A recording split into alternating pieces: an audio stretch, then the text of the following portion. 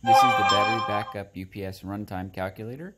We can use the quick calculator, enter our volts, then enter our amps, and it's going to auto calculate our watts. And this is coming right from the device we'd like to put on backup power, such as a computer or monitor or some other electronic device. Now I'm going to go ahead and select the backup time I want, and in this case I'm going to put 2 hours and 30 minutes, and then take a look at what options are available.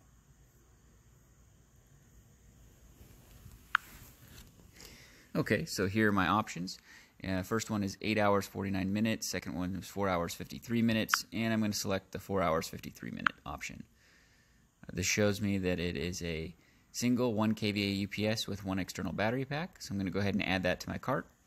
And then I'm going to go back and I'm going to use the wizard instead of the quick calculator. So first thing I need to find is the voltage. It gives you some examples of some electrical tags on the back of some electronic devices.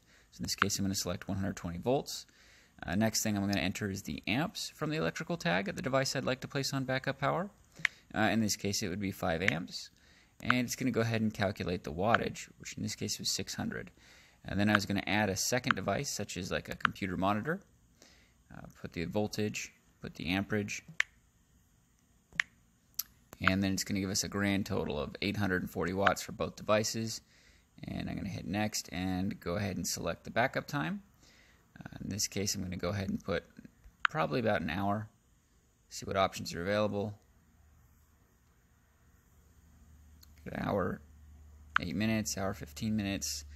I'm going to change that to 2 hours, see what options are available. It drops off everything that is below the desired backup time. So I'm going to see what's available for an hour and a half.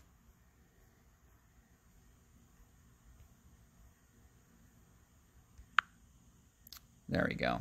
So I have a couple options. I select the hour 53. That is a 2700 watt with 2 external battery packs. So I'm going to go ahead and add that to my cart. And that's the calculator.